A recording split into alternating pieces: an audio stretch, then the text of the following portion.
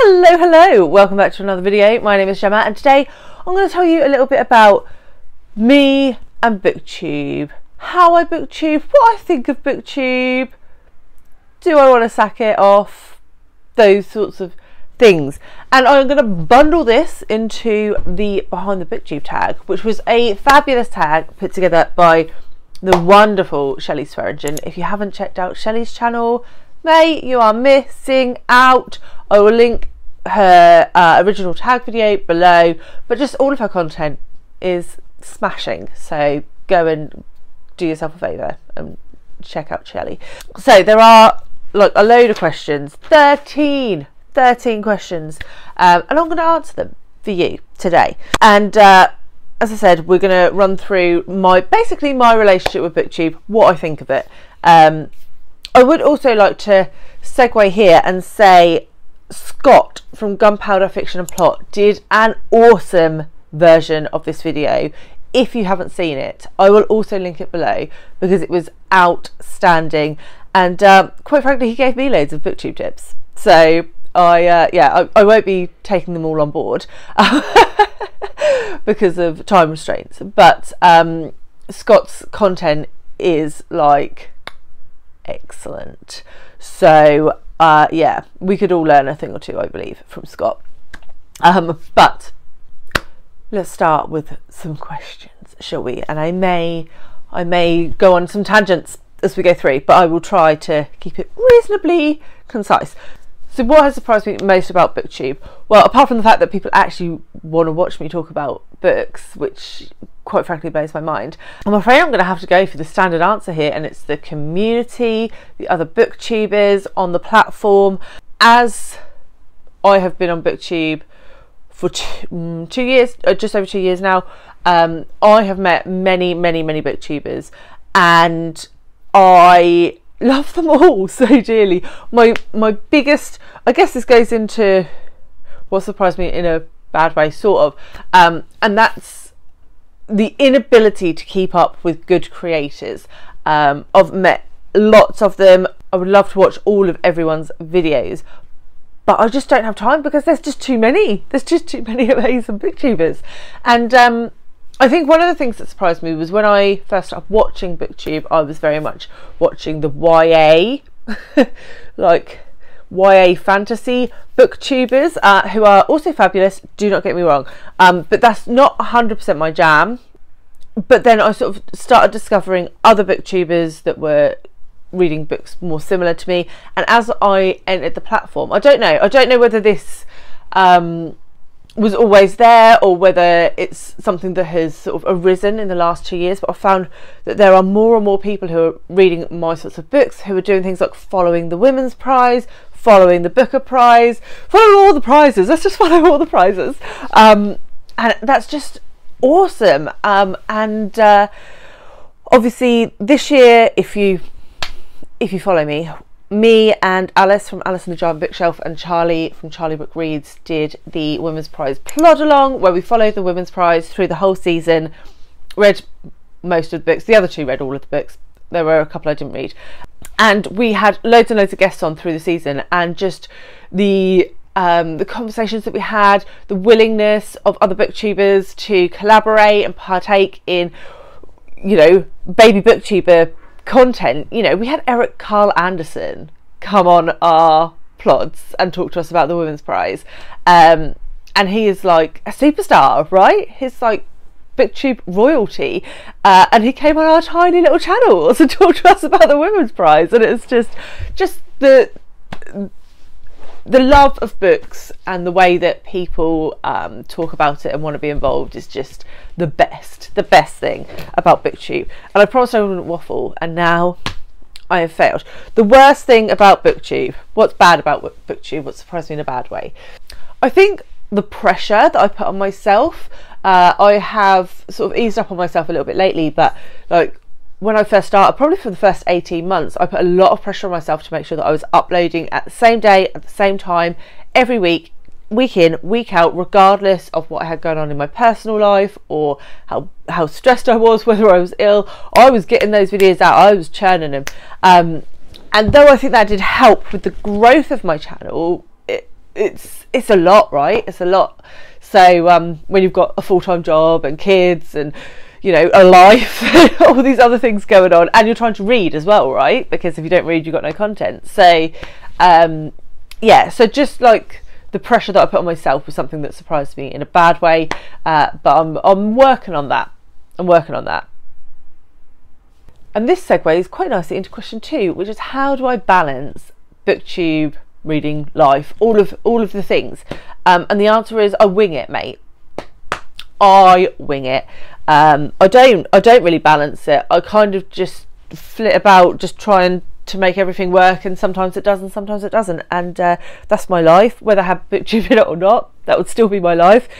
So yeah, I don't have a good answer to that. The third question is, have you ever thought about starting up a Patreon? Oh, yes, of course. I'd love to know what other people think about Patreon, about me specifically starting up a Patreon, if you would be interested, because yeah, I would like to at some point. I would say at the moment I really don't have the time, because if I did a Patreon, I would want to make it added value for people who were paying, you know. I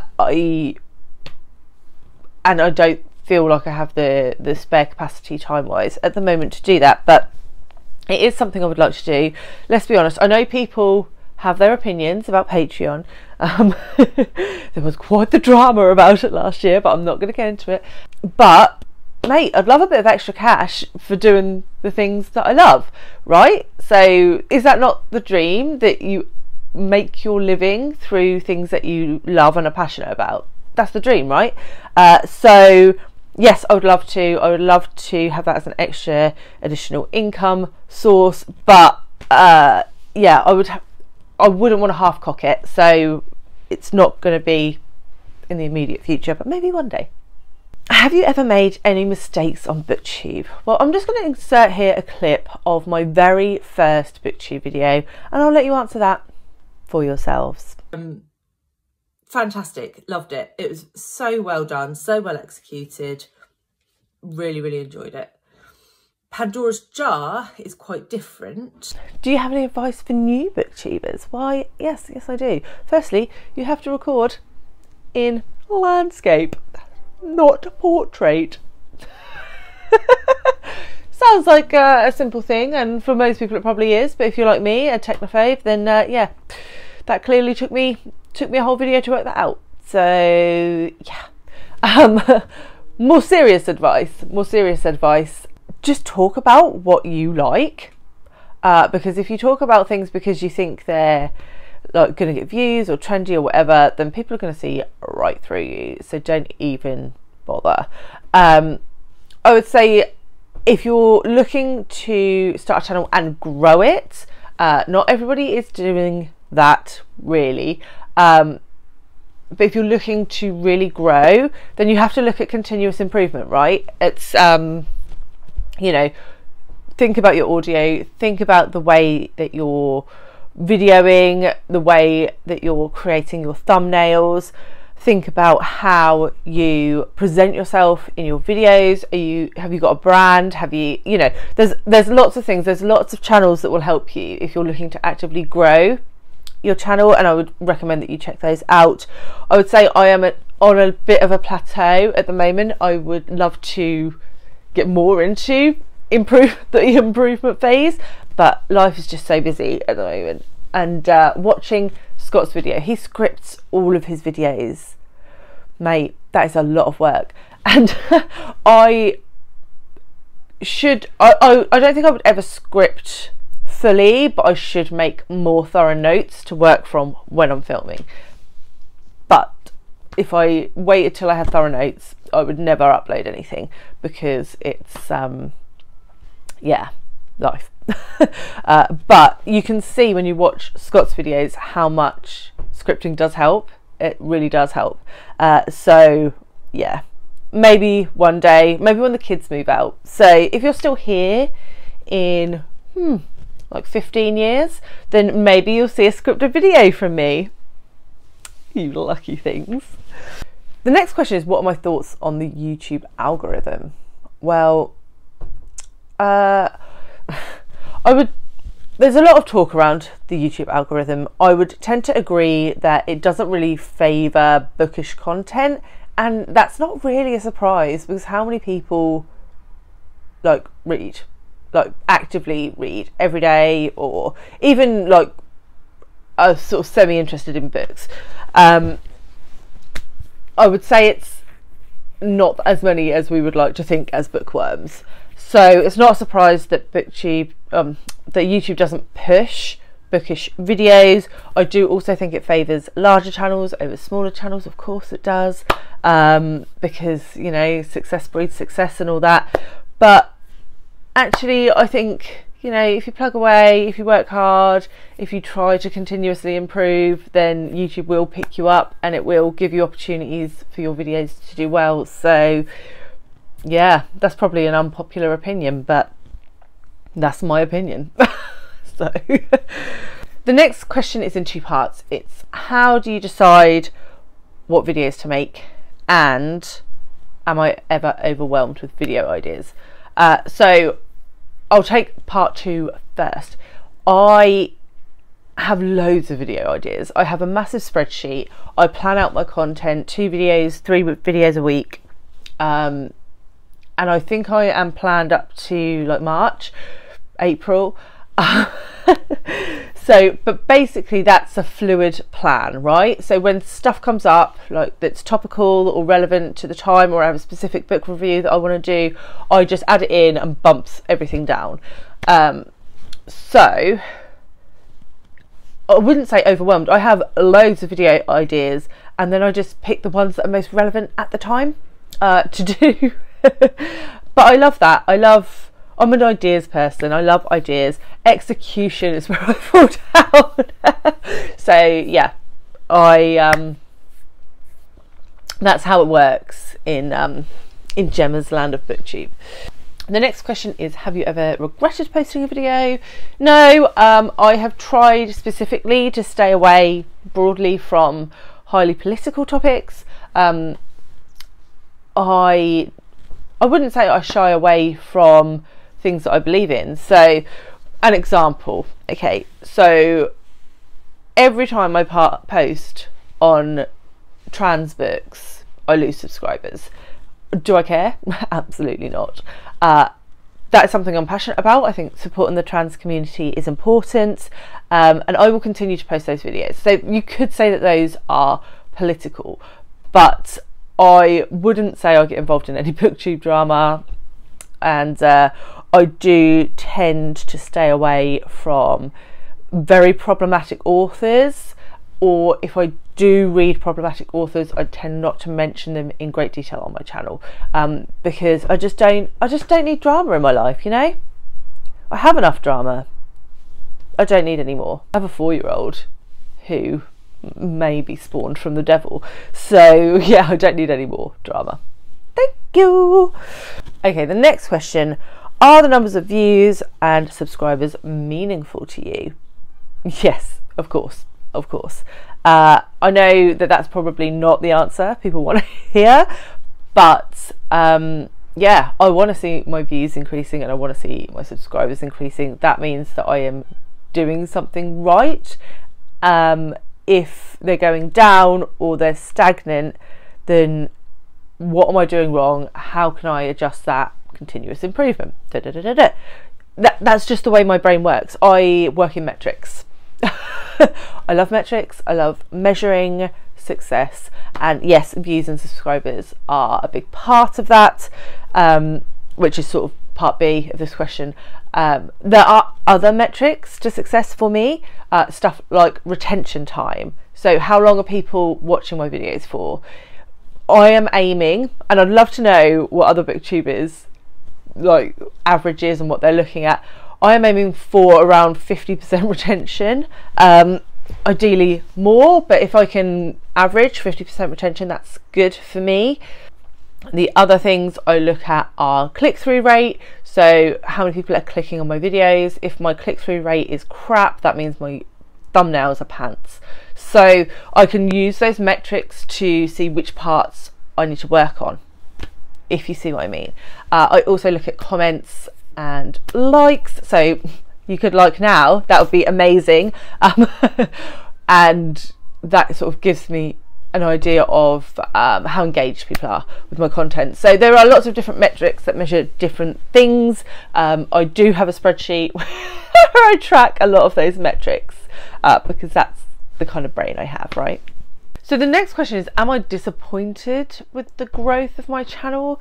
And it sort of goes back to like the algorithm thing. I think you get out what you put in. So I can't really be disappointed. If I'd tried harder, I would have had more growth. If I'd have not tried as hard as I have to date, I'd have had less growth. So I think it is reflective of how much effort I put in, you know. But would I like to grow faster? Of course. Do I have the time to make that happen? Probably not. So I will tick along. Hopefully people who watch what I'm putting out enjoy it, and yeah, it is on my to-do list to improve quality, FYI. Have I ever thought about quitting BookTube? No, not really, not seriously. I've had days where I'm like, I'm not doing anything ever again. I'm sure we all have those days, right?